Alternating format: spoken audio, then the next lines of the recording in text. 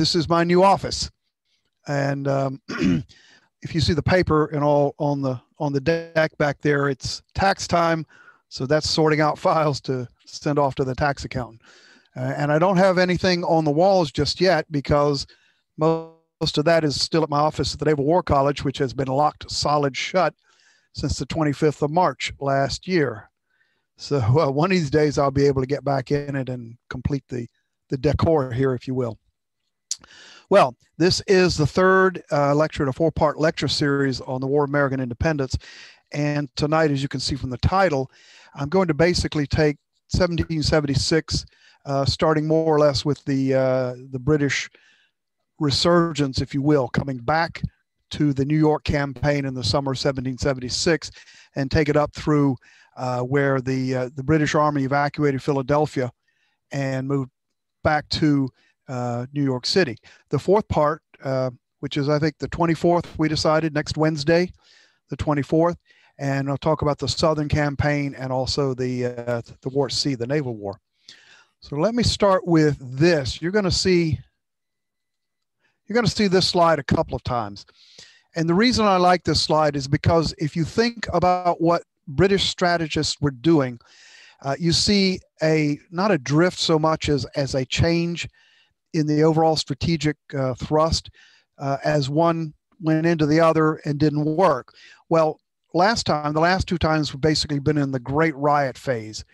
And the idea there was just simply use brute military force to suppress the rebellion and prevent foreign interference, and to basically undercut what was seen as a small group of stroppy revolutionaries in New England. Well, it became pretty obvious that it was a much greater revolt than just simply in Massachusetts. And that clearly that was not going to work in the phase one, just suppressed by brute force. So then we move into what I call phase two, the divide and conquer phase. And the idea here is where you want to isolate the New England colonies from the middle colonies and the southern colonies, where it was felt there was a lot more support for the crown, much more higher number of loyalists. And also go after what we're seen as the rebel centers of gravity. Now, that's a great term that we use in the military strategic thinking. Center of gravity is just basically if you destroy that or capture it or eliminate or cancel it out, then the other side collapses. And in the 18th century, it was considered typically a city, a capital, or in this case, the enemy main army, the Continental Army. So that's going to be essentially the thrust here of tonight, the divide and conquer attempts to isolate New England, and that's going to result in Saratoga, and also to destroy the rebel centers of gravity, the capital of Philadelphia and the Continental Army. So next week, we'll go on to the phase three, the loyalist strategy. So British forces on the offensive. And this is going to lead to a massive invasion of New York, Long Island, and Manhattan in the summer of 1776. It was the largest British expeditionary force ever mounted to that day. And I suspect, although I'm not positive, it was the largest British expeditionary force up until you had World War I with the injection of the British expeditionary force into northern France and Belgium. So it was a huge deal. And it was launched from Nova Scotia. You remember I said last time that General Howe evacuated Boston in March of 1776. They all went up to Halifax in Nova Scotia. And that is where the reinforcements came in. By the way, that's when Lord Cornwallis, who you get to hear a lot of tonight and next week, arrived with several regiments from Cork, Ireland. And so you build this massive army and naval force in Nova Scotia and then move them down to the New York City area to launch this campaign. Now, General Howe, Lieutenant General William Howe, he was going to be knighted after this campaign. He was of a very noble family. They were related to the royal family, actually. And his brother, Vice Admiral William Howe, Lord Howe, was the naval commander. So you have two brothers cooperating here, one the land commander, one the naval commander for the bulk of this period. They worked very well together. Here's the thing about the Howe brothers. They were political Whigs, and the Whigs essentially were the party that opposed the crown. They were made up of major landowners, nobility, and a lot of what we'd call the middle class or the merchant class, as opposed to the Tory party, which was the party of the ministry, and they supported the monarchy. So essentially, the Howe brothers felt that, all right, we thrashed the Continental Army, we don't destroy it, but we've proved them that they can't win, and then let's all sit down and come to terms and negotiate the end of this rebellion. That's going to impact a lot of what Howe does operationally in the field, as you're going to see. Well, there, of course, is George Washington and his plan for defending New York, because he always felt that that was going to be the target. Once the British forces evacuated Boston, Washington was pretty confident that the next target would, in fact, be New York City. So in that interim between their evacuation and the time that they arrived in the summer of '76, he constructed several fortified posts along Long Island and Manhattan and along the New Jersey coast there. For example, Fort Washington was a defended post in Manhattan, and Fort Lee was on the New Jersey side. He split his forces between Manhattan and Long Island. He believed that the major thrust was going to come against Manhattan, but he also was worried about the British outflanking Manhattan by coming across Long Island, which in fact is exactly what happened. So let me talk a little bit about the nature of the Continental Line by this point. Now, if this were a live class, I would ask the question, how many of you in the audience think this is what the Continental Army actually looked like? And there might be one or two very tentative hands. This is obviously an idealized portrait or painting rather. Very, very few regiments actually had the full uniforms. A lot of times the colonels of the regiment, if they had a lot of money, might throw in a bit and get some better uniforms. But typically, the Continental Line regiments, it was come as you are. So you'd see all sorts of mixture of hunting shirts or hunting frocks, civilian type clothes. As the war went on, a lot of it depended on how good their individual states, because these were all state regiments serving in the Continental Line, how much willing they were to toss in money to be able to outfit their units in standardized clothing.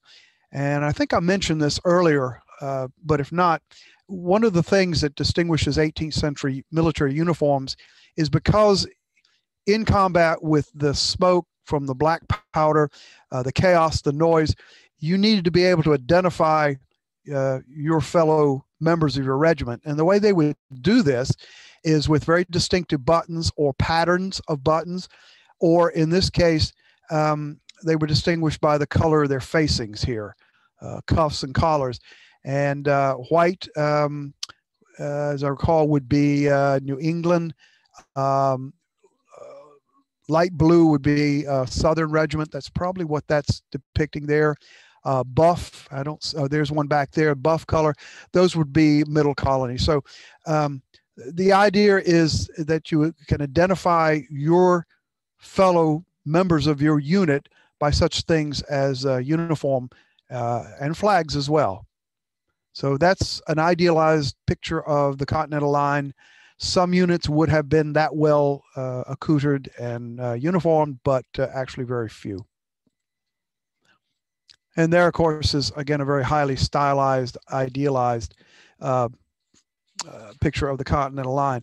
Now, what had happened in that interim, that 4 or 5 months interim, is a lot of Continental regiments had gathered for the defense of New York, and they literally came from all over the colonies at this time. And the Continental Army basically unified into a national army. And that's the way to think about them. Yes, they are made up of individual states' regiments. For example, the 2nd Rhode Island or the 4th New York Infantry, or the 6th North Carolina of the Continental Line. They were from their states and they were controlled by their state governments, but they basically merged into this Continental Army or a national army. So now you have Washington having established a major defensive line along the Brooklyn Heights, along Long Island. And of course, if you go to the battlefield now, it's under Brooklyn. But at that time, it was essentially pasture and farmland. The problem here, and this was pretty typical of 18th century forces, some worse than others, discipline in the ranks, lack of training. This really showed. They were just not very effective military weapons this early in the war. Camp hygiene was particularly bad, even among the more disciplined troops. For example, the British force that surrendered at Yorktown in 1781, of the 5,000 to 6,000 troops that were in Yorktown at the time of the surrender, only about half of them were actually capable of marching out to surrender field. They were down with various maladies. Dysentery was particularly bad. And so you can imagine, with a well-trained, well-disciplined professional force like that, you can imagine how bad the hygiene and the illness and the disease was among the Continental Army troops. Now, one other problem that George Washington is going to constantly face is the enlistments. Tended to be very short term, maybe a year or so, and they typically would expire on the 31st of December. So come every December, he had to dance through a lot of hoops just to maintain the number of troops that he had. A lot of these folks, they would have done their time and they're headed back home. So let's talk about the New York campaign here. Campaign of 1776. So on the 2nd of July, British forces coming down by troop ship landed on Staten Island, and this began the buildup, the gradual buildup to 32,000 British troops within 6 weeks, supported by 400 ships. So when I say it was the largest British amphibious operation to date, and really up until the First World War, I'm not joking there. The Royal Navy, of course, cut off all seaward communications through their 73 warships. The rest were transports and supply ships.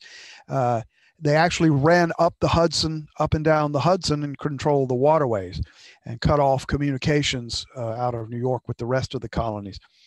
Now, how did Washington respond? Well, as I mentioned earlier, he put most of his troops on Manhattan Island, which at that time, I'll show you some maps, but the city of New York really only went up as far as, I think, maybe 23rd, 24th Street. So if you know the city of New York, you know that's basically that downtown district.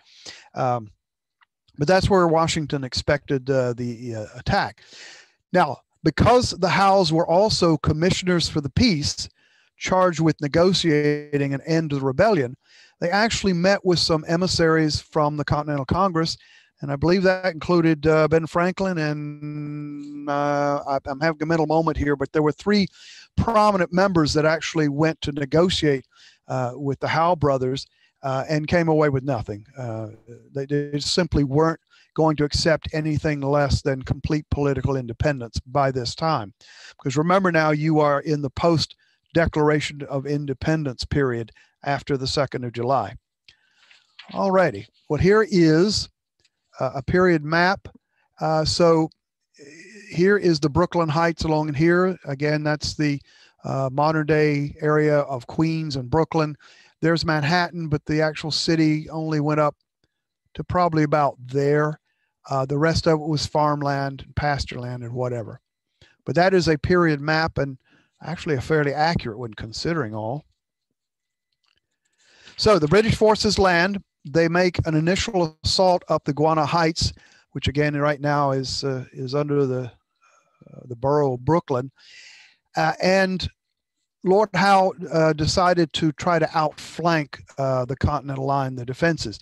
And this was a very common tactical move in the period, and is still today. If you think about the Gulf War of 30 years ago, that was a flanking maneuver. You get around the opponent's side and into his rear. Well, that's exactly what Sir William Howe. And he swung around to the continental left at the Jamaica Pass and encountered only 5 militia mounted officers. Unfortunately, the Continentals had not fortified or defended that area, and so by this surprise night march, the British came literally up on the left flank of the Continental forces, and then, of course, the main assault started directly in front, and that's really all it took for the Continental initial defenses that were out front to pretty much collapse. Here's another period map. And actually you see troop movements here. Here's Staten Island. The British forces landed at various points along the coast here and moved into the Brooklyn Heights line, which is up in here. Jamaica Pass would be somewhere around here, so that's essentially the area we're talking about, the battlefield area. Well, so Howe had outflanked the Continental line, which crumbled. Discipline collapsed. There was rout and panic. And really the only thing that saved the Continental line was a regiment of Maryland infantry, actually Smallwood's regiment. And if you're ever in the D.C. area, and if we ever get out of this damn plague and you can travel again, if you want to go to Colonel Smallwood's plantation. It's a very nicely preserved park and historic house. But Smallwood's regiment of the Maryland line stood fast, and because they stood fast and slowed down the British advance, it allowed most of the troops to actually flee back to the second line of defenses, which was the Brooklyn defensive line along the Brooklyn Heights. And so at this point, they're defending the Brooklyn Heights, which actually was more fortified. There was a series of forts across the Brooklyn Heights and actually mounted 36 field guns. So this was going to be a little tougher nut to crack. Nonetheless, on the 29th of August, Sir William Howe attacks, and the attack carries the Brooklyn Heights. So based on this, as quickly and safely as possible, George Washington evacuated his troops from Long Island. As I recall the story, of course, they were evacuating by boat. They were able to do this because a fog set in, and they were able to escape in the fog back to Manhattan. Well, Lord Howe then came across chasing. I believe they actually landed about where 33rd Street comes across the Manhattan Peninsula there. And pretty much at this point, Manhattan was compromised, and Washington was forced to evacuate again across to New Jersey and north towards White Plains. And that's going to precipitate yet another engagement here, the Battle of White Plains, but also the battles of Fort Washington and Fort Lee. So basically, Washington and the Continental Army are being driven out of one defensive position after another. And by the early autumn, they're basically in full retreat down New Jersey towards the Delaware River. And in that autumn of 1776, what you see is the British forces just completely overrunning New Jersey and chasing Continental Army and Washington's command all the way to the Delaware River into Pennsylvania, across the river into Pennsylvania by December of 1776. So British arms are victorious. And one of the things about pre-modern warfare is it was very difficult to actually conduct warfare in the wintertime for pretty obvious reasons. You're out in the elements. You may or may not have tentage. Certainly food and forage is a real problem. So typically 18th century armies would go into winter quarters, and that was typically from, say, November on to maybe March or April. And it was during the winter quarters they would repair uniforms, repair their gear, reinforcements would arrive, training would occur, these sorts of things, but very few active military operations. And so given that, by December of 1776, the British Army has gone into winter quarters at a whole series of posts around New Jersey. And one of the most important ones is at the little town of Trenton, which is, I guess, now the capital of New Jersey. A brigade of the German auxiliary troops, and in fact, if you look very carefully in this picture, you can see those are the German auxiliaries, most of which had come from Hesse-Kassel. I call them auxiliaries because what typically happened with armies in the 18th century, they were very expensive. And so monarchs, when they needed troops, typically they would hire troops. And one of the best recruiting grounds for hiring entire regiments, not just individual mercenaries, we're not going to call the mercenaries, but you would go in and hire a complete unit, a complete regiment. And the princes throughout the Holy Roman Empire, the Germanic states, were more than happy to hire out their regiments because this was the only way they could afford to actually keep them in being. And so they're known as Hessians simply because most of them actually came from the Principality of Hesse-Kassel. But there were also from Brunswick, from Ansbach, basically South and Western Germany. Many German troops actually were hired for this war. And in fact, the British Crown tried to hire Russian regiments, but the Tsar was not very interested. So, the little town of Trenton, a brigade of these Hessian auxiliaries were there. And that event that I'm going to deal with here in a moment turned out to be perhaps the event that saved the American Revolution for the Patriot side, and that is the events at Trenton and Princeton. But before I get there, I just want to highlight the fact that Howe had established essentially the main operating base for the rest of the war, literally at New York. There was some negative to New York as a main operating base, and that has to do with Sandy Hook, which if you know the geography there, Sandy Hook is basically a large sandbar that comes out northern New Jersey and into the approaches to New York Harbor. You had to be able to get over the bar, which is a sand berm that's underwater. At high tide, you could sail over it. If it was low tide or the water level was low, typically these heavy warships could not get over the bar. And that became a real concern at various times. And you're going to see how that plays out as a huge factor in the Yorktown campaign. And that is the inability of the British Royal Navy ships to get over that bar early enough to reinforce Lord Cornwallis. Well, before I go into Trenton, I want to mention this, the Loyalist response. There were a great number of Loyalist forces that were raised in the northern and middle colonies, and particularly after the success of this 1776 campaign. Here you see South Carolina Loyalist regiment. It looks like a dragoon regiment. You can tell because they typically would wear green uniforms, and you see the South Carolina palmetto or half moon device on their hats. But there were a number that were raised in the New York, New Jersey, Pennsylvania area in this 1776-77 time frame. For example, Delancey's brigade, over 1,000 men, Loyalists raised largely in the New York area. One that's going to play large in the Southern campaign is the British Legion, New York, New Jersey, and Pennsylvania. But there were troops raised elsewhere in the South. For example, the South Carolina Loyalist regiment had over 1,000 men. It's estimated by a really fine historian by the name of Paul Smith that throughout the war, some 19 to 25,000 Loyalists actually served in these provincial regiments. All right, moving on. The gamble at Trenton.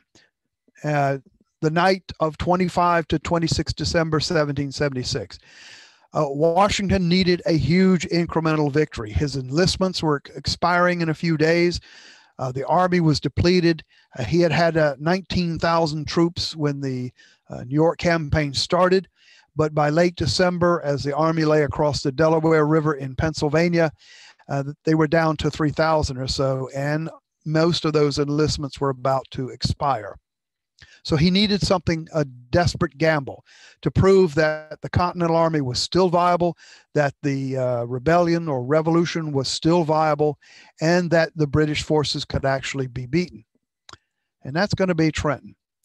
Now, one of the factors that really aggravated the British attempts to pacify and restore New Jersey and New York to allegiance was the fact that the German troops had a really bad reputation.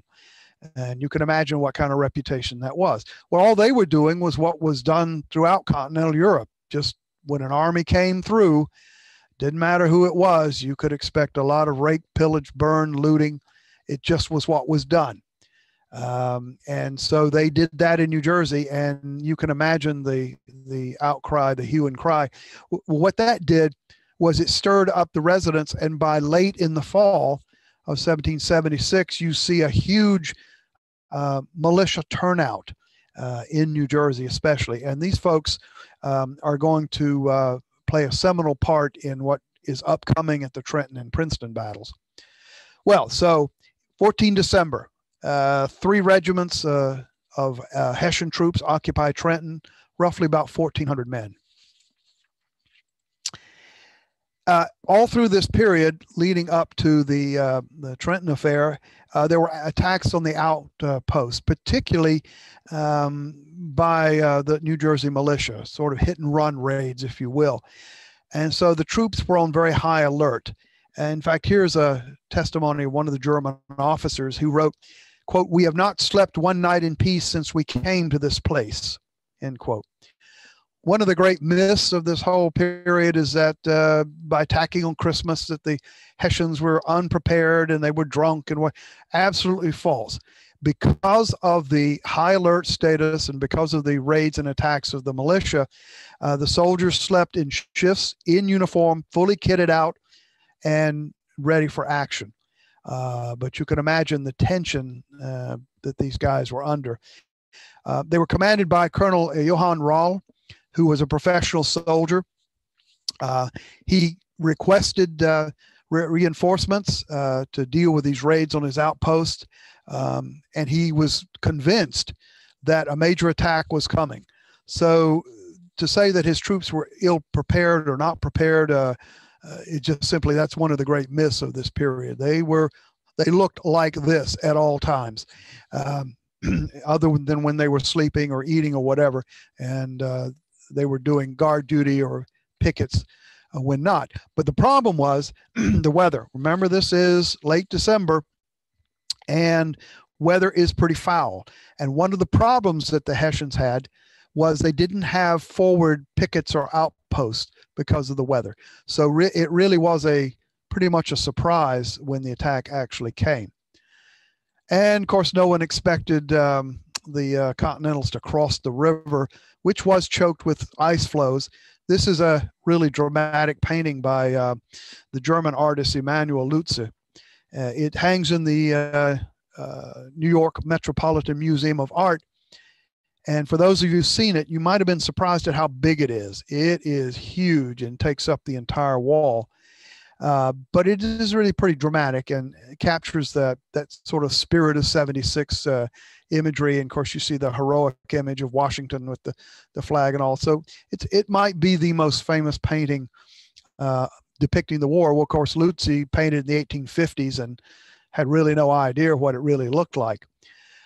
Nonetheless, it captures the heroic imagery of the battle.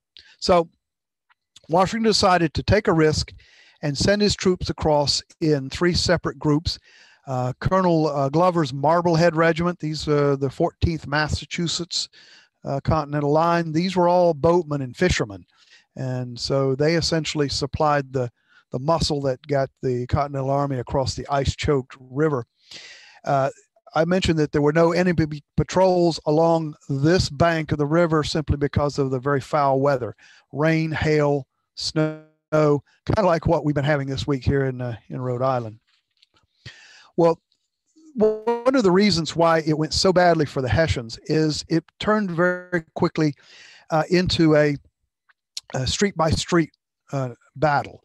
And what this meant was the Hessians, like all 18th century armies that were used to fighting in linear formations, street fighting was not their forte.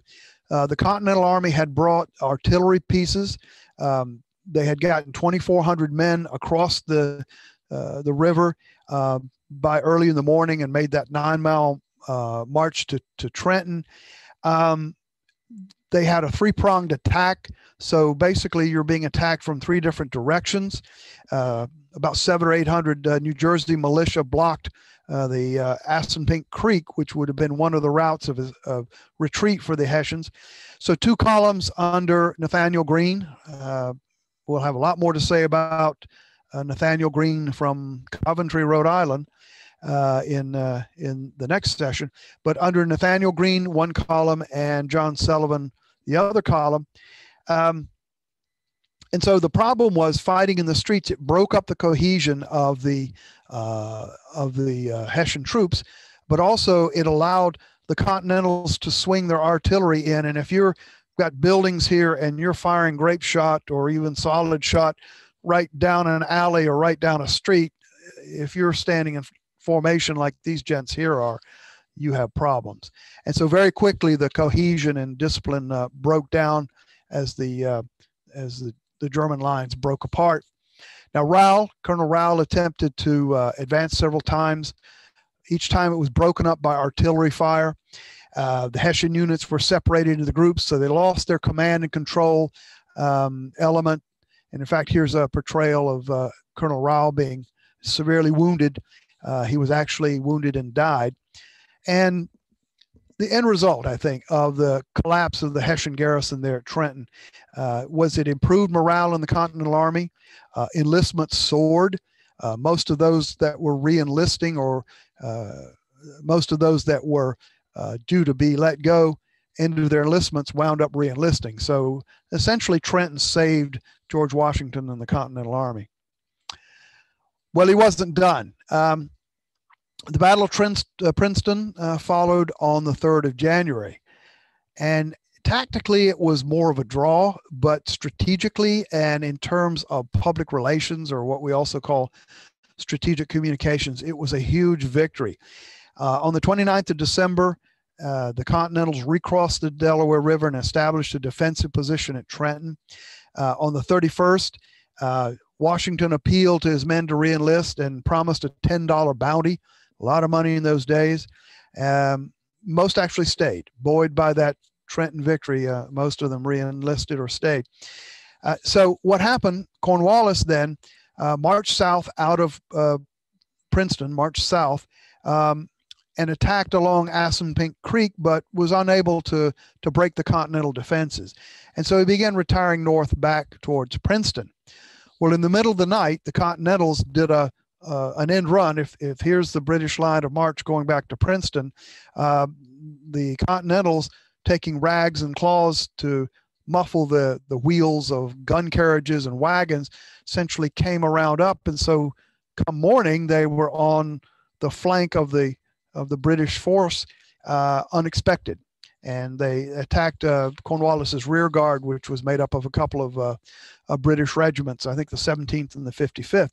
Well, Cornwallis, realizing what was happening, immediately sent reinforcements and checked the attack and extricated his two rear guard regiments, and they marched back to Princeton. So it was more or less a draw tactically, but as I said, in terms of what it did for the Continental Army, it was a huge strategic and public relations victory. At this point, Cornwallis, who commanded all the Crown forces in southern New Jersey, abandoned the post and consolidated his force up north at New Brunswick.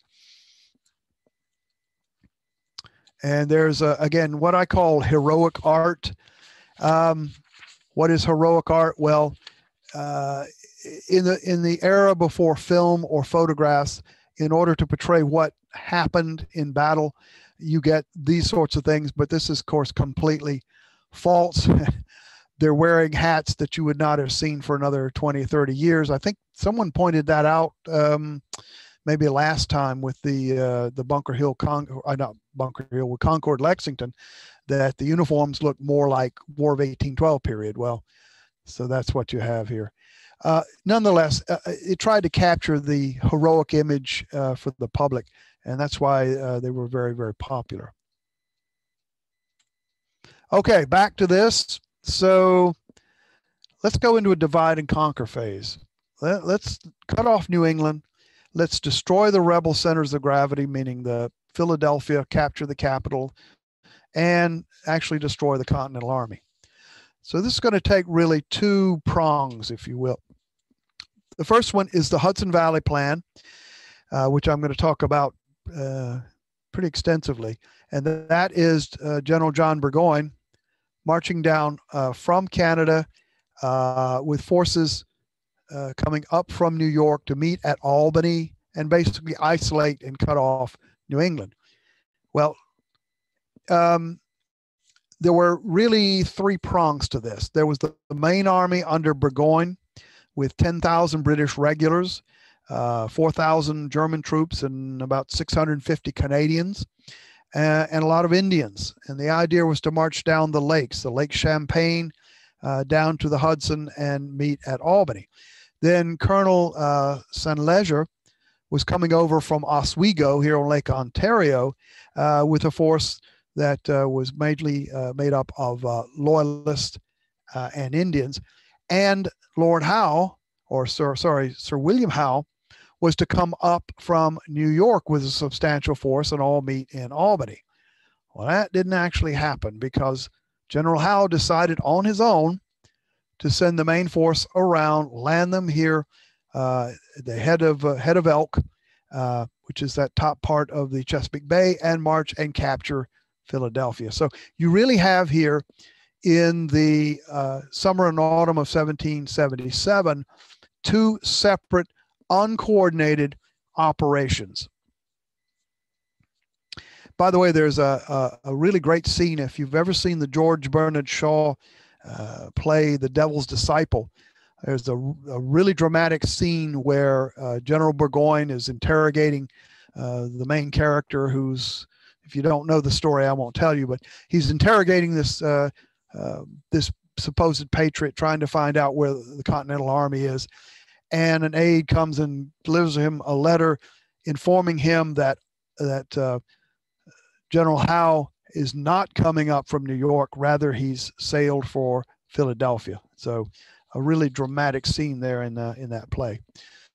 Well, Burgoyne actually defeats a force across here at Hubbardton. He captures Fort Ticonderoga, and all is looking good. Well, what about this guy, Lieutenant General John Burgoyne, known as Gentleman Johnny, very stylish person. He was from the minor baronetcy, so he was of the aristocracy, but not of the nobility. One of the things that is interesting about him, and it was different, was he admired independent thinking and initiative among the common soldiers. Highly unusual at the time. The attitude towards the common soldier by senior officers typically was shut up and do what you're told. But Burgoyne was different. He valued what came to be a 20th century Western ideal of the individual soldier being able to take initiative and exercise independent thought and leadership. But that was not the case in the 18th century. He had commanded forces and promoted to brigadier general during the 7 Years' War. And in 1775, he was promoted to major general and sent first to Boston and then later sent to Canada to take charge there, and relieved Sir Guy Carleton as Commander-in-Chief Canada. So he developed this divide and conquer concept and sold it to the authorities in London. And so he came back across to Canada charged with this mission of executing this Hudson River Plan, or divide and conquer plan. He had a couple of overarching beliefs that told him this is going to work. One was he expected a great loyalist outpouring. And to be fair, one would say good assumption, because one area, a huge loyalist area, was the whole Hudson River Valley and New York City. And so it was expected that these thousands of loyalists would turn out in support of the army. And the second thing is, if the Continental Army reacted in force, that in between his force and Lord Howe, or Sir William Howe's force coming up from New York, they would just simply roll over the Continental Army. After this whole unfortunate debacle at Saratoga, he returned and actually became commander-in-chief in Ireland and was quite a playwright. So he did well after the war. One of the things that surprises a lot of Americans is that there were actually Indian allies on the side of the Patriots. It's always just thought that the Allies were supporting the British. And I would say the overwhelming number of tribes actually did support the British, primarily because they saw the British Empire as the only hedge against colonists moving across the mountains into their territory and what is today Kentucky and Indiana, Illinois, that area. The Iroquois, the Mohawks particularly, they were longtime British allies, traditional British allies, so that was not a surprise. The Oneida Indians actually supported the colonists. One of the huge strategic problems and strategic communications problems that the British forces always had was, think about this, reliance on the Indians was just as likely to stir up the loyalists and the neutrals as it was the Patriots. It was sort of, the Indians were the common enemy. And the Indian allies, of course, they had a different concept of warfare. And that always flummoxed British commanders. They could never really control their Indian allies. They were very useful as scouts and skirmishers, but really militarily, the Indian allies, not only in New York in this campaign, but certainly in the South, turned out not to be all that helpful and actually detrimental. Well, I mentioned Barry St. Leger's force that besieged Fort Stanwix, and that's actually an aerial picture of the restored fort. And it's a beautiful place. If you're ever in Rome, New York, you have got to go see Fort Stanwix. It's a recreated fort, and they actually have reenactors there that show what daily life would have been like in an 18th century fort. So they besieged Fort Stanwix, which was held by Patriot militia. And that leads to the battle at Oriskany. The garrison of the fort held out, and a reinforcement group under General Herkimer, there you see him, picture of him, advanced to try to break the siege.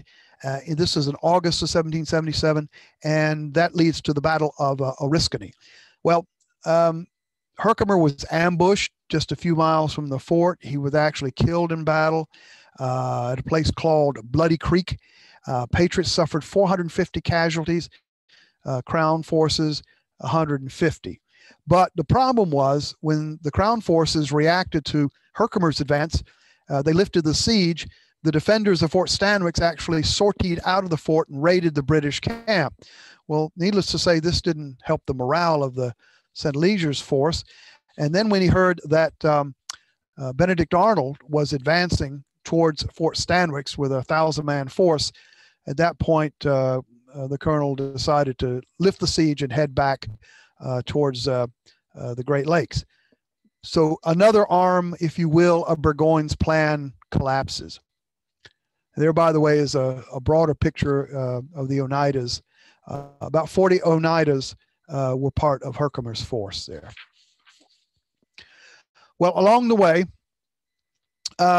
Burgoyne was running out of supplies and sent out a recon force, maybe a foraging force you'd call it, of about 1,200 German troops. This was in the middle of August. And their mission was to basically forage and bring back supplies under Lieutenant Colonel Friedrich Baum. And they were attacked at Bennington, which is in New York, almost in the Vermont border. If you're ever up that way, go see the battlefield. It's really very small, and you can walk around it in less than an hour. Baum was attacked by a very large militia force, primarily New Hampshire and Massachusetts militia, commanded by John Stark. and was pretty well overwhelmed. They constructed a small redoubt, defensive position on the high ground. Stark struck the redoubt from 3 different positions and essentially overwhelmed the German troops. It was a huge loss. Baum was killed. His troops surrendered. The Crown lost that day 207 dead and 700 captured to the Patriots, 40 killed in action and 30 wounded. That was a huge blow to Burgoyne's chances to lose that many troops at one fell swoop. Well, there is Horatio Gates, who became the commander of the Northern Department. General Philip Schuyler had initially been the commander of the Northern Department, but he was blamed for that loss of Fort Ticonderoga to Burgoyne early in the campaign. Horatio Gates had been the second in command, and he was an able administrator. Not much, I'm not going to say a whole lot complimentary about his tactical skills. He should have been better, though. He was, in fact, a retired major in the British Army, sold his commission, and emigrated in 1769 to Virginia. So he should have been a better field officer, but he wasn't. So by 1777, he was the deputy to General Schuyler of the Northern Department. Schuyler was relieved early in August, again blamed for the loss of Fort Ticonderoga. Gates assumed command, and he's going to take credit for the Saratoga victory, although in reality, the next level down commanders, notably Daniel Morgan and Benedict Arnold, were really more responsible for the Saratoga victory. Speaking of Benedict Arnold, he was sent up north as a relief force by George Washington. When Fort Stanwix's siege was lifted, he joined up with Gates's army. But Benedict Arnold's an interesting character. He might have well been the most talented field commander of either side in the war. But personality-wise, he was tremendously flawed. He was, I think you'd call him a narcissist. He certainly had a big ego. He did have some legitimate gripes. Despite his successes at Valcour Island and other places, junior officers or officers junior to him were actually promoted ahead of him. He had a rather extravagant lifestyle while he was in Philadelphia as part of that occupation, while he was in Philadelphia earlier. He married the daughter of a prominent loyalist, and she was, shall we say, a very expensive spouse. So he needed a lot of money. He had a lot of anger at not giving credit for his achievements. So he's a complex psychological mix of angst and anger and ego. And so in a way, it's really not surprising what eventually happened with him turning turncoat, if you will, in 1780. All right. Let me check my time here because I don't want to go too far over. Battle of Saratoga really was more a succession of engagements, 2 primary ones. One, the Battle of Freeman's Farm, 19 September, and the other one, the Bemis Heights battle. So what happened was, as Burgoyne very slowly advanced down towards Albany, then all of a sudden he came up against this huge Continental Army force, now under General Gates. Burgoyne had basically 3 options. He could withdraw north back maybe to Fort Ticonderoga or even Canada. He could attack a numerically superior force, or he could attempt to cross over the Hudson River to the eastern bank and then make his way that way. Well, he decided to attack, and he attempted to outflank the Continentals at Freeman's Farm. Now, General Gates actually wanted to sit in a defensive position and just await the attack. But Arnold, being the very aggressive, offensive-minded commander that he was, advocated to allow a recon in force, a reconnaissance in force, through Freeman's Farm to meet the expected attack. And what this resulted in was a general engagement over the Freeman's Farm area. Well, it was more or less a draw, and both sides essentially had to withdraw to their positions. And that's going to set up about 3 weeks later the Battle of Bemis Heights. And this is the thing that's really going to determine the fate of Burgoyne's army. Militia poured in to the Patriot side, and Burgoyne basically sat there awaiting reinforcement coming up from New York. Remember, Howe was supposed to march up the Hudson, and he didn't. He took off and went around Philadelphia. But General Clinton, who was a subordinate commander in New York, actually did march north with about 1,500 troops, got about as far as West Point area, Hudson Highlands, and decided it was too rough a slog. And so he never came up and reinforced the Burgoyne waiting there north of Albany. At this point, Burgoyne planned another 3-column attack aimed at the Continental left to try to break out of this growing encirclement. And the idea was to attack the Continental left and do a holding attack in the front. That is going to precipitate the Battle of Bemis Heights, 7 October. So Burgoyne sent in the Grenadiers, who were repulsed with a bayonet attack. The Continental Army actually started advancing against the British force. On the western end of the Continental line was Daniel Morgan and his Virginia riflemen. These were frontiersmen and actually armed with rifles, not the smoothbore musket, and they did tremendous damage. Killed a British general officer and did tremendous damage to the attacking force, and so the British advance really didn't get very far. Now, what had happened? Well, Arnold had reported back that his actions basically meant the victory at Freeman's Farm. Well, this didn't sit well with General Gates, who relieved him on the spot and ordered him to stay in his tent. Well, Arnold wasn't going to have this, so he jumped on his horse, as you see there, rode into the action. Gates sent officers to order him to come back, but Arnold just simply ignored the order. The western part of the Continental line was beginning to waver under the British attack. Arnold rode there, rallied those men, rode back to the center, rallied those men, and led a counterattack. He led a counterattack and forced the Hessians, who were attacking at that point, back into their starting position, which was near the Bremen Redoubt. You can see that in a moment.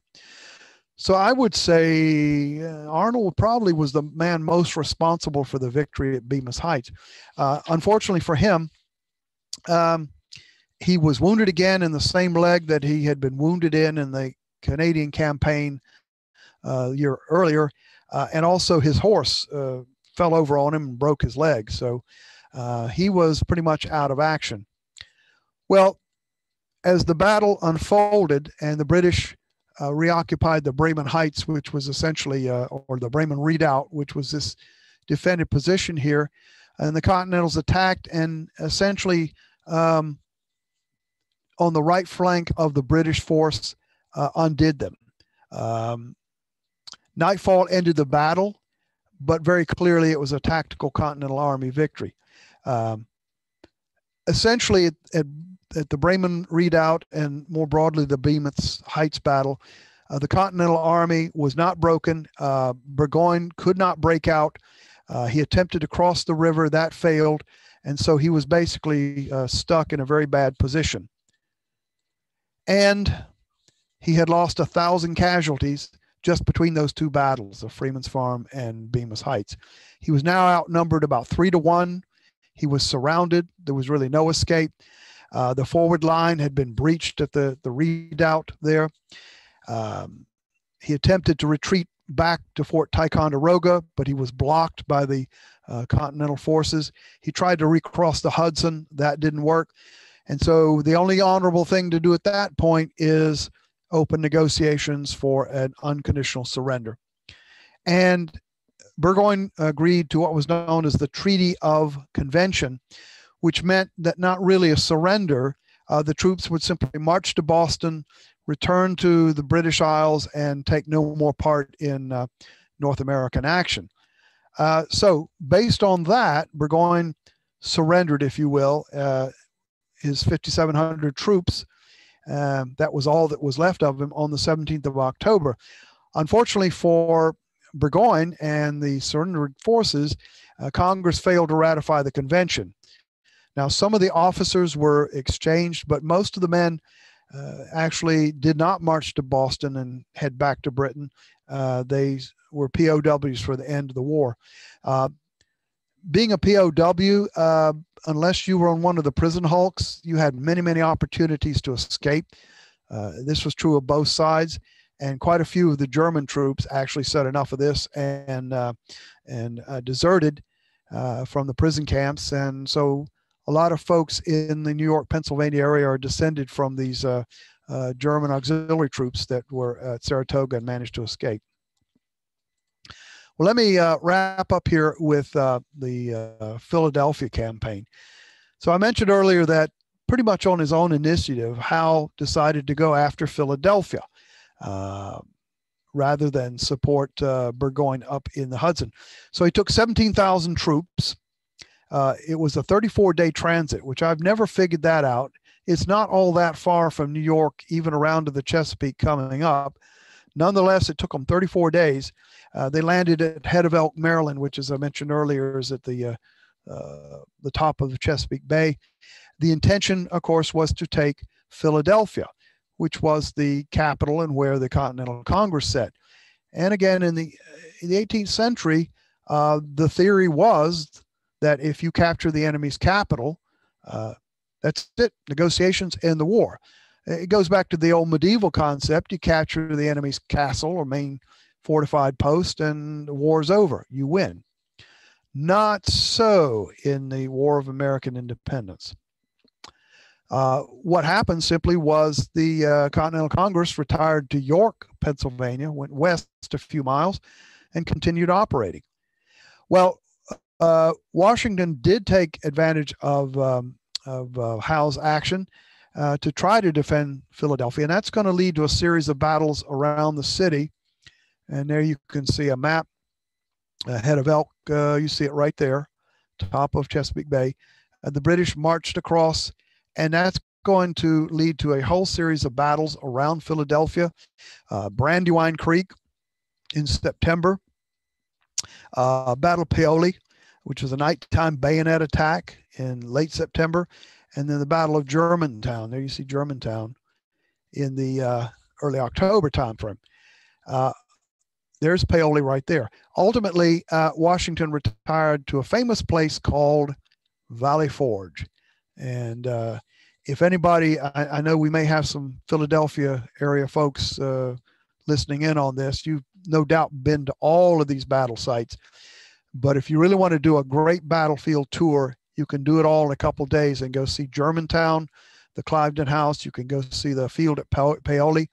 You could go to the Brandywine. There's a lot to see down there. You can go to Valley Forge. So I would recommend all four of those places. You can do it in a couple of days. So whole series of battles. Eventually, Washington was forced to retire into winter quarters at Valley Forge, and the British forces occupied Philadelphia.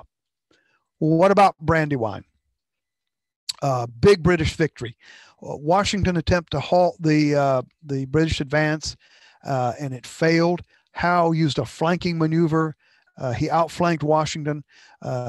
Operational deception is where you basically do something to make the enemy think something different or think that you're doing something different. Deception. Cornwallis actually did this. He marched north as if he was headed for Philadelphia and then turned around and came south and attacked the flank of the Continental line. So basically, Washington was outflanked. Washington believed that the main attack was in his front when all of a sudden Cornwallis appeared on his right flank. And that pretty much told the tale of the battle here. One of the reasons why Brandywine was not completely shattering for the Continental Army was Howe delayed his attack in the center to allow time for the forces to reposition. Washington was able to actually pull his forces in and not repulse, but certainly deal with Cornwallis's attack if Howe had attacked straight away, at this point, perhaps the Continental Army would have collapsed. Nonetheless, it didn't. Howe delayed too much. Nightfall ended the action, but the British captured a great number of the Continental Army cannon or field pieces that you see here. That's a three pounder, meaning 3 pounds is the weight of the shot. 3 pounder field piece there. Probably as many as 1,200 Continental Army casualties. So they were pretty badly beaten up at Brandywine. The Battle of Germantown, the Cliveden House became the central focus. And here's another place you can go see. I'm not sure if you can go inside now, but you certainly can walk around the grounds. It's obviously a mansion type place. And that became the centerpiece of the another Continental Army attack to try to defeat British forces in detail. And so they attempted a night attack, which the problem was it was too complex, too many moving parts, if you will, and ultimately the Germantown attack broke down in a thick fog. And the defense of Cliveden House here really broke apart the Continental Army effort to attack and defeat a British force in detail. So what about the Philadelphia campaign? Well, Congress fled to York, so you really didn't destroy the political authority. The Conway Cabal, and I'm not going to go into that, but essentially it was a move or an attempt to relieve Washington as commander-in-chief of the Continental Army and replace with General Gates. That really didn't come to anything. And in December 1777, having failed to keep the British out of Philadelphia and failed to drive them out of Pennsylvania, he retired to winter quarters at Valley Forge, which is about 20 miles or so northwest of the city of Philadelphia. And now we're going to introduce this gentleman, Friedrich Wilhelm Ludolf Gerhard Augustin Madrich Estenich Valvene Candor von Steuben. And Britta tells me that will be on the final exam, correct? Okay. You can just call him von Steuben or Baron von Steuben, which he was not. Apparently his father had invented this noble lineage that just didn't exist. He claimed to be a general in the Prussian army. He actually, I think, was a captain. But he was a professional soldier and an extremely good disciplinarian and trainer. As with a lot of professional soldiers in European armies from France and Poland and other places, von Steuben came over and saw opportunity, if you will, in fighting for the Patriots. He arrived in February of 1778 at Valley Forge. Of course, claimed to be a general officer of the Prussian army and of noble lineage. He served as Inspector General of the Continental Army and later was George Washington's Chief of Staff. What he did, though, was he brought the Prussian discipline and training to the Continental Army. And he did this by what we today call the train the trainer. In other words, you take a small cadre of non-commissioned officers and junior officers, you train them in the fundamentals of drill and tactics and movements, whatever, and then they go back to their units and then they train the troops. So the train the trainer concept. By the time the Continental Army emerged from Valley Forge in June of 1778, it was much better trained, much better honed, much better disciplined, and you see the results almost immediately at the Battle of Monmouth Courthouse in late June. I'm not going to go into the details of that one, but essentially with the injection of France into the war in February-March timeframe of 1778, essentially Sir Henry Clinton, who's now the commander-in-chief in Philadelphia, decides to evacuate Philadelphia, march back to their main operating base at New York. George Washington takes advantage of this and attempts to attack this column, and that leads to the Battle of Monmouth Courthouse, which is in central New Jersey. Well, there is General Sir Henry Clinton. He relieved Howe in early 1778 in Philadelphia, but he was almost immediately faced with the French problem. And he actually received 2 letters from Lord Germain. Remember, he's the American colonies or American Secretary of State in charge of basically the war. Well, Clinton receives 2 letters in early March and then one in late March that orders him to send 5,000 troops down to the West Indies. Well, economically, the West Indies with sugar and other commodities was far more valuable to the empire than any of the colonies in North America. And so right away, Clinton is forced to give up 5,000 troops to send down to the islands. And this is what really induced him to evacuate Philadelphia and march back to New York. And that's what precipitated the Battle at Monmouth Courthouse. The British column was spread out for miles and miles and miles and miles and miles. It was complicated by the fact that a lot of the Philadelphia loyalists were fleeing with the army. They were not about to be left high and dry in Philadelphia when the Continental Army came back in and reoccupied. George Washington attempted an attack on the rear under General Charles Lee. It stalled. Lee attempted to basically retire. Washington rode up and relieved him on the spot. For not being aggressive enough, and Washington took direct command. Battle of Monmouth Courthouse. Again, you could call it a tactical draw, but you have to say it was a strategic victory for the Continental Army, because once again, even though they didn't defeat the British forces, they proved that they could remain in the field and remain a viable force. So here the British are either winning or not losing all these major engagements, but the real strategic winner ultimately is the Patriot side, because they prove that they can stay in the field with the British Army. So what do we have here by, say, mid to late 1778? You have the British forces being faced with a stalemate in the British colonies. The Hudson Valley Campaign became a disaster. France injected itself militarily into the war because it had been supporting with supplies and money and uniforms and gunpowder the Patriots since the start. But now France becomes openly a combatant in the war. This, to use a phrase, scares the bejesus out of London, because now there is a direct threat to the West Indies colonies. And not only that, but the home islands.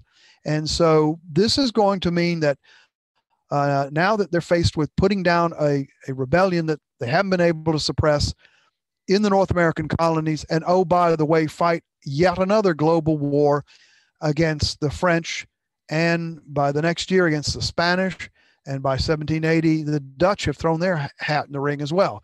So Britain is faced with suppressing the rebellion, or at least recovering some of the colonies, while at the same time fighting the usual 18th century against France and Spain type of war.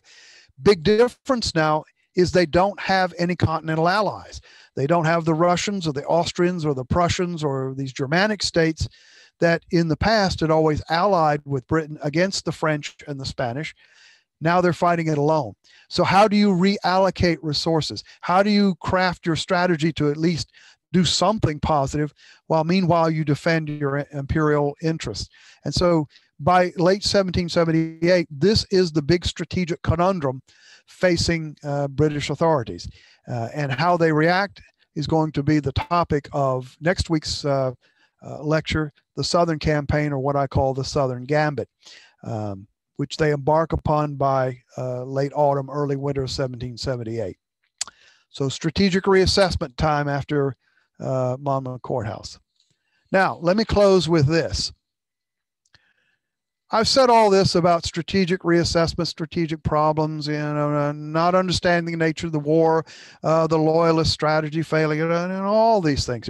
But we all know the real reason why the British lost the War of American Independence.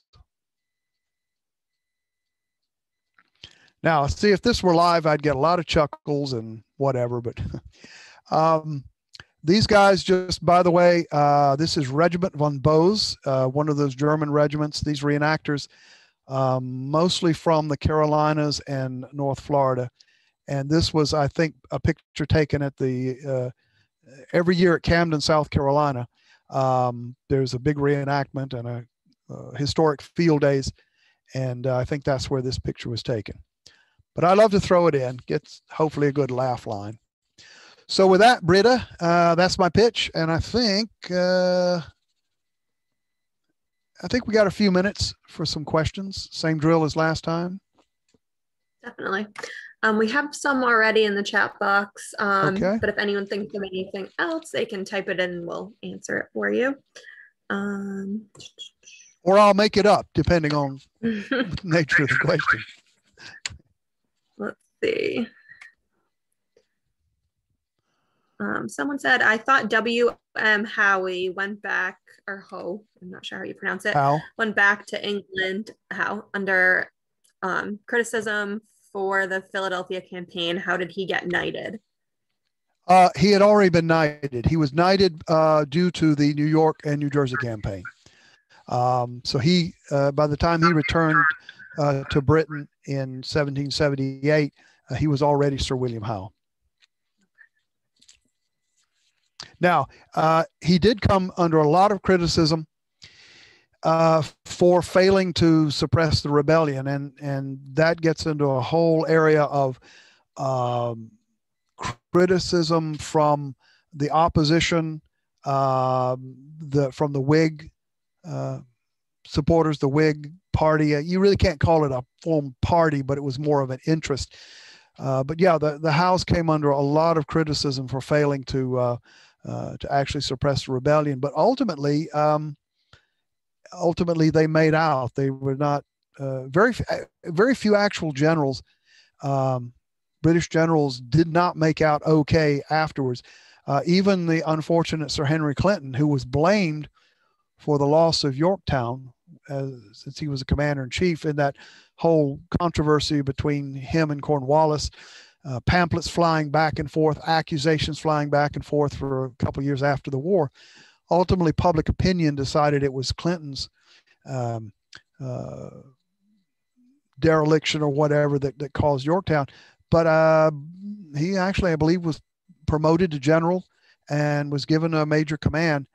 I think the realization was that it was such an intractable, difficult problem that while you might criticize the Howes for being unable to end it, people realized that it was going to be very difficult and probably near impossible. It was such a widespread rebellion or reaction against the crown. But again, that's a whole new line of, you could talk a whole lecture about the wranglings that went on politically once the Howes returned. But in short answer to the question, I know I dribbled on there a little bit, but yeah, he had already been knighted as a result of the 1776 campaign in New York and New Jersey. All right, another question. The delay at Brandywine. Brandywine? Brandywine, okay, it was spelled differently. Brandywine. The delay at Brandywine occurred after the British forces marched over 17 miles in about 10 to 12 hours. Would it have been realistic to continue straight to the fight? Another one of those, you probably had to be there to judge how bad it was. I mean, remember, it was summertime. In fact, the year following at Monmouth Courthouse, it was estimated it was 98 degrees.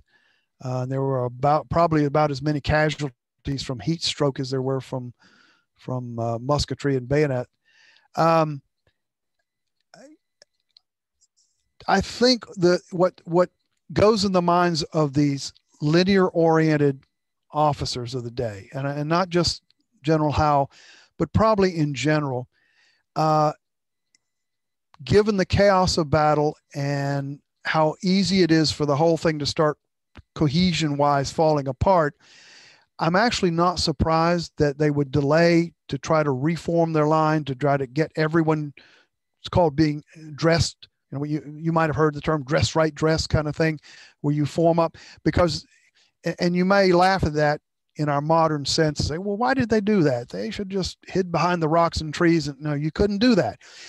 In that chaos of a linear battle in the period, with all the confusion, the noise, the smoke from the battlefield, if you lost your cohesion, if you lost your linear formation, you were probably going to lose big time, because at that point, that's when the cavalry did a lot of damage against you.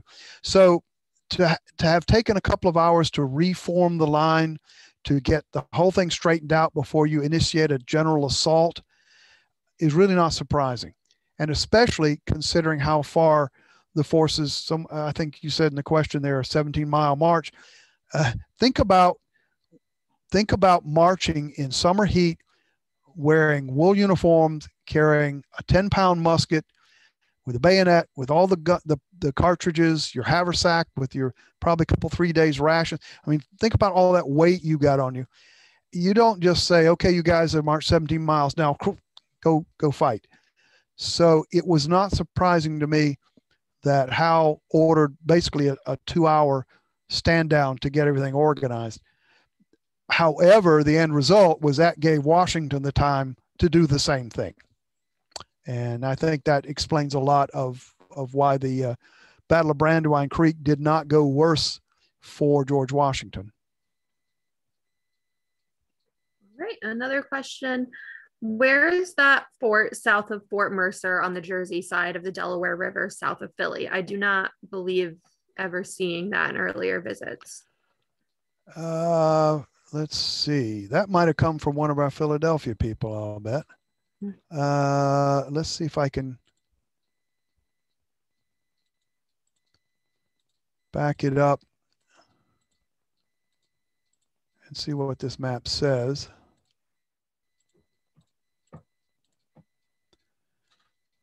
Fort Mifflin, Fort Mercer, right there. Well, I can't answer that. I'm not sure what is there, if there is anything there.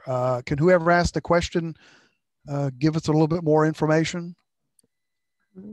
Randolph Peterson, if you're still on, if you want to type into the chat or the question box. He said, if you know more about Fort Mercer. He said Fort Billings on your map. Oh, Fort Billings.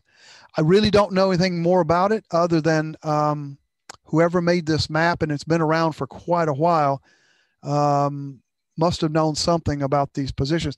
Now, were there major engagements there? No. The major engagements around Philadelphia would have been like Germantown, Paoli, Brandywine Creek. But these would have been some sort of fortification constructed by the Continental Army or militia troops, just in the general defense of Philadelphia, figuring that if you look at this, what if British forces sailed up the Delaware towards Philadelphia? And that's why you built forts like that, or fortifications along waterways, was to prevent or inhibit the enemy from, say, sailing up that waterway and then landing troops near your main position. But no, I really don't know anything specifically about the history of Fort Billings, which would have been on the New Jersey side. So if anybody does know. Someone else commented that someone said Fort Billings is no longer there. Yeah, well, I mean, it would have been some type of redoubt or fortification that wouldn't survive. I mean, basically, what you would do is you would dig out trenches and you would pile the dirt up. You might reinforce it with some type of palisade, but these were not stone forts, if you will. They were quickly thrown up positions and then artillery positions could be mounted there.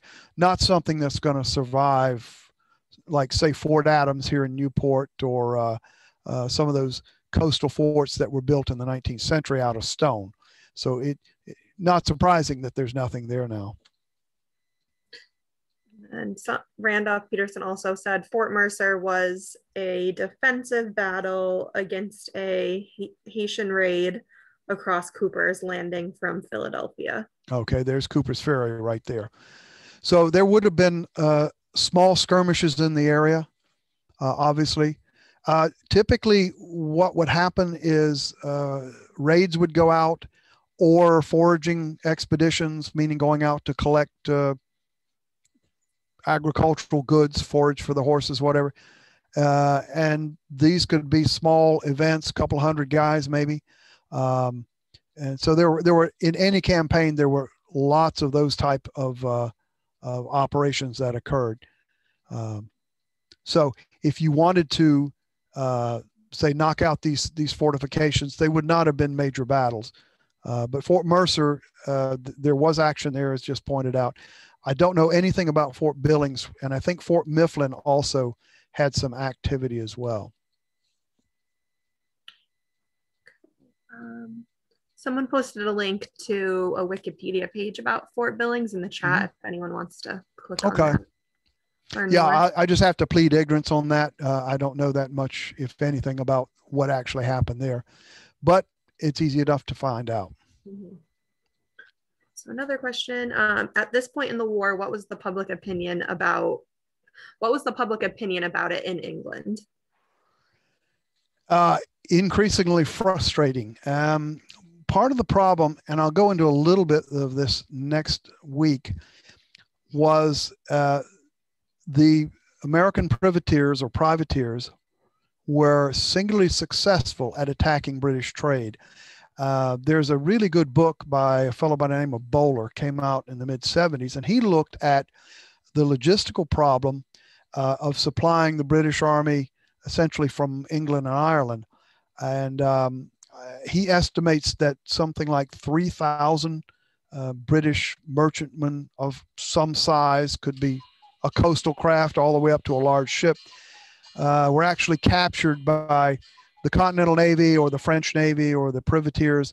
That's a huge blow to your trade. And what you see happening in Britain is a couple of things. First off, the merchant interests are beginning to put a lot of pressure on Parliament, on the government, to end this thing somehow, negotiating and beat them, restore allegiance, whatever you have to do, because they were losing money. The second thing that was more broadly public opinion, in 1778-79, Parliament had to impose a form of conscription, or the draft. Now, this flies right in the face of the British thinking on conscription. It was considered a tool of an overarching or overreaching monarchy. And this really gets back to the 17th century in the English Revolution, which ultimately established the sovereignty of Parliament, giving Parliament overall control of the military, because there was this anti-standing army ideology that had grown up in Britain that said, hey, it's fine to have militia where they're locally controlled. Officers are all our local landowners. Our militia are our local tenants and laborers and population, but we don't want to give the crown a large standing army that they can impose their will. And so there was a long-standing anti-standing army idea in the British psyche. And so when you start conscripting people to send them over to fight what a lot of people in Britain saw as our American cousins, there was a lot of resistance. There were a lot of riots. By 1780 or so, now this was religiously based, but the Gordon riots, particularly in London, there was a lot of public hate and discontent. But I think the bigger thing was, as the, say, the merchant class that had largely supported restoring allegiance to the colonies, as they began to take economic losses, and as this thing drove on and on, think the Vietnam thing, same kind of dynamic. A huge part of the population supports it initially, but as the body bags, so to speak, start coming home, as the casualties mount, as it gets more expensive, and particularly after now we're fighting the French and the Spanish and the Dutch, what you see is an erosion of public support. So after Yorktown in the parliamentary elections of early 1782, the Lord North's government loses its majority, and the Whig government comes in, and right away they start negotiations with the French and the Spanish and the Dutch and the Americans to end the thing. So again, I dribbled on and on and on, but the point being, a lot of support initially, but that degraded over time as it became much more protracted, and the inability of British military forces to crush the rebellion. Okay. Another question. Let's see. Where did General Washington and troops stay in the days leading up to the attack on Trenton in December 1776? You mentioned Valley Forge in the context of winter 77 to 78. Yeah, they were encamped across the river in that area there. There's Trenton, there's Princeton. So in this area here on the Pennsylvania side, just across the Delaware River. The camp at Valley Forge was not established until December of 1777. Once all these battles and skirmishes around Philadelphia, the British occupied Philadelphia in late September. Once it was pretty obvious that the Continental Army was not going to drive the British out or keep Philadelphia, they established the camp, or the winter quarters at Valley Forge. And the idea was that you were close enough so that you could keep an eye on the British, but not so close that if they decided to march out in a winter campaign, it'd be pretty obvious pretty quick. So in answer to the initial question, it was in this area here on the Delaware River side, or Pennsylvania side of the Delaware River, was where they were by December of 76. Someone asked, do you know if there's anything representing that area today? Yeah, it's called Washington's Crossing State Park, and it's an interesting place. I was there in the summer of 1778, I think, 1978. As old as I feel now, it might have been the summer of 1778. It's pretty, as I recall, pretty mountainous and pretty rugged. I remember going up a mountain and down the mountain and across the creek. But there is a state, I believe it's a Pennsylvania state park in that area of where the Continentals would have encamped. But it's been a long time since I was there. If some folks want to go and report back, do a recon patrol, that would be great. They do. I don't know when it was last done, but pretty much every year there's a reenactment of the crossing of the Delaware. Now, they don't do it probably in wintertime, but there usually is a reenactment of the crossing of the Delaware in this area here. Probably not the same location as they actually came across, but there is a reenactment that's done or has been done in the past. And then a follow-up to that same question. Mm-hmm. Were they there a long time, or was it just a staging encampment? Well, once they were pushed back out of New Jersey, and they crossed in here in December, so they were only there for about 3 weeks or so before they came back across, did the Trenton battle, then recrossed the Delaware, and then on the 29th, they came back across and retook Trenton, and that's what precipitated the Princeton campaign. Now, where did they go then? They recrossed the river. I don't think they stayed here.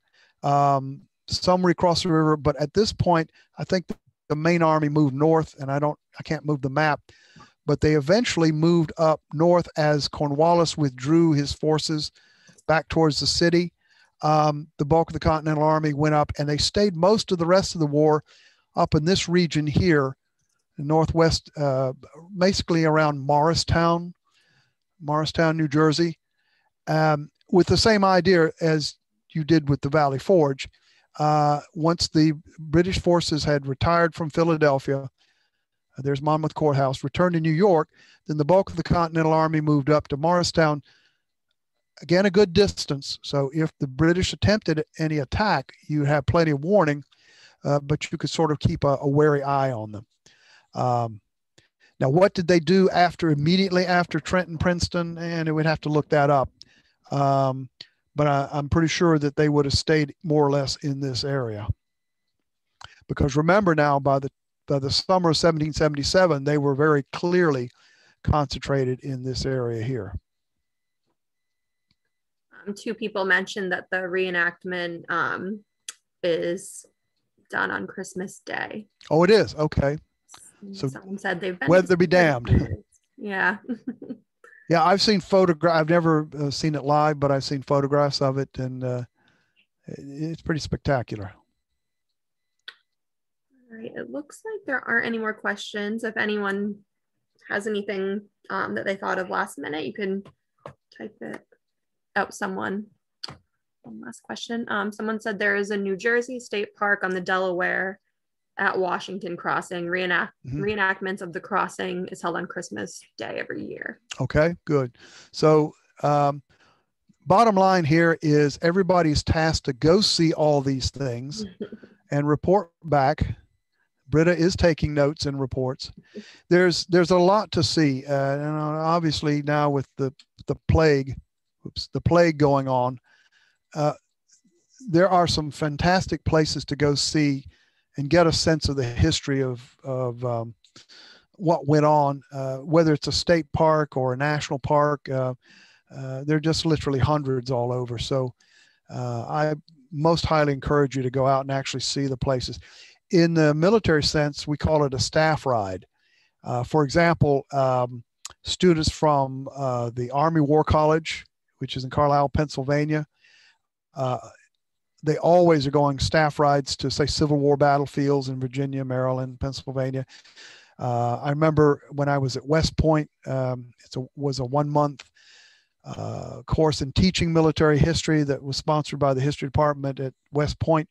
And we took a staff ride up to Saratoga, up to Fort Ticonderoga, and around a couple others. And the idea is to get a sense of things like the terrain that commanders have to deal with. I mean, something as simple as a little high rise. You're going to see that if you know anything about the Battle of Cowpens, which I'll talk a little bit about next week. One of the reasons why Bannister Tarleton launched this attack before he had organized his forces was he didn't realize, because of a little slight ridge, that there were significant Continental forces, particularly dragoon or cavalry, on the other side. So to go and actually see these places, you begin to understand a lot more of why certain decisions were made, or when they were made, or how they were made, just by looking at the terrain and the layout. So I highly encourage battlefield tours for anybody who's interested in the history of these great events. Going off of that, two people commented that there's a reenactment of the Battle of Trenton between Christmas and New Year's called Patriots Week in Trenton. There's also an annual reenactment of Washington's encampment at Valley Forge over the weekend of Washington's birthday. It may not be scheduled this year due to COVID. Sure. In early 1777, late 76, I was there at the reenactment at Trenton, portraying a kilted Highlander. And let me tell you, crouching down, because when you're doing linear battle, typically the first rank crouches down to fire, and the second or third rank are behind them. Crouching down in the snow on bare knees, which is what you have when you're wearing a kilt, was very interesting. In the middle of Princeton, New Jersey, crouched down in the snow or down on your knees to fire in the snow. And everybody came back with bruised red knees that was wearing the kilt. Just a little side story there. But yeah, battle reenactments are tremendous ways to see a recreation of what actually happened. I wouldn't necessarily recommend Civil War battles so much. Well, I won't go into there. Typically, though, what you'll find that the reenactors that do War of 1812 or American Revolution period, they tend to be very serious about doing it right, or portraying the way it really looked. So I highly recommend going to any of these events. And then you also get a good sense of the dynamics of, it doesn't take long for the whole battlefield to be completely covered in this black powder, smoke, and haze. And then you begin to see why things like drum beatings and music to distribute commands or to get commands out to the troops, and why that linear cohesion was so important. Because again, once you start drifting apart and lose your cohesion, that's when casualties occur. You lose that cohesion in that linear battle, you're almost always going to lose. And then someone asked, were you wearing your kilt in the traditional manner? Okay. Story time. And if I'm politically incorrect here, I apologize. Years and years ago, the band of one of the Scottish Highland regiments, might have been the Black Watch, because they always make tours around the world and do concerts. Well, I heard this from somebody who witnessed it. After the concert, this was in Raleigh, several of the pipers and drummers, still kilted out, went to a local bar. Some drunk came up to one of these guys, this hugely tall Scottish Highlander, and asked him, "Well, what do you guys wear under those skirts?" And the story goes, the Scot looked down at the guy and said, "Why don't you run your hand up and find out?" I won't say anything further. All right. Well, that looks like that was the last question. I think that got to be the last one. Good way to wrap up. Yeah. So I look forward to seeing everybody next Wednesday, and we'll wrap it up with the Southern Campaign and a little bit on the Naval War. Yep. If anyone's not already registered for that, you can find the registration link on our email, or you can email me and I'll register you myself. I'm just going to type my email into the chat before I log off. Okay. Yeah, so all right. Well, I think we've solved our technical problems. So good. And apologies to everybody about the last time. I did figure out what was wrong with the computer, and it's now fixed. All right. Well, thanks for being here tonight, Stan, and thanks for everyone that came to watch. Hopefully we see everyone next Wednesday. Okay. Thank you all, and everybody enjoy the snowstorm. Bye. All righty. All right. We'll see you later. Bye. Have a good night. All right. Take care. You as well.